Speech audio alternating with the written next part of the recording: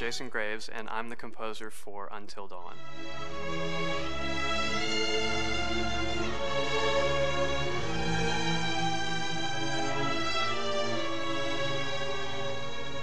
I've been involved with Until Dawn for about a year now. Originally, I was contacted by Barney Pratt, the audio director. I think that had something to do with my lineage of horror games, and hopefully not the fact that my last name is Graves, although a lot of people seem to associate my name with scary music.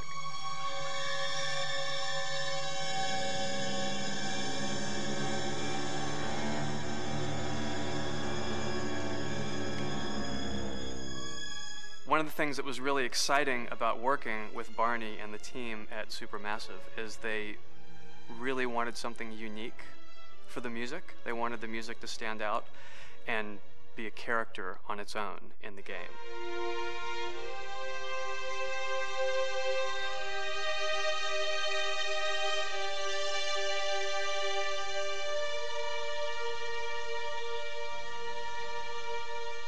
When I'm first starting on a new score, and it doesn't matter if it's film, television, or games, I always end up going to the main theme. Sometimes the developer or producer isn't even necessarily interested in the main theme at the beginning. I just want to do it for myself, because for me, the main theme is the identity of the game. It establishes the mood, the atmosphere, and the character of the music, and how it's going to be playing in the background. And that's what we did with Until Dawn. That was actually my demo pitch to Supermassive Games. I put a main theme together, recorded all the instruments at my studio, and sent it to them. And they liked it. We actually ended up recording that exact theme, all the instruments and everything, live here at Ocean Way probably 9 months ago.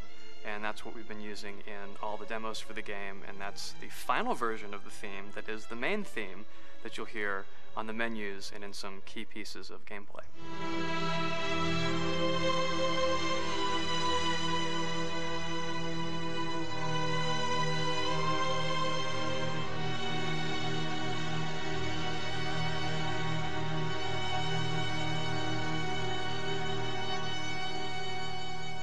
I seem to have made a name for myself in horror.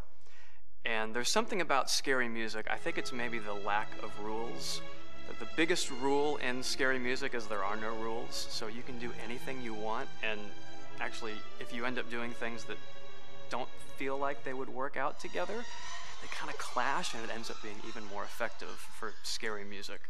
So that's what really drew me to Until Dawn, was the textures, plus writing thematic material that is interwoven with the scary textures. I haven't really done anything like that before. Usually it was just all tension all the time, and that's fun and it's great, but I'm actually at heart a very melodic composer. That's the kind of music I love listening to, and that's the kind of music I love writing. That's the kind of music I got to work on in Until Dawn.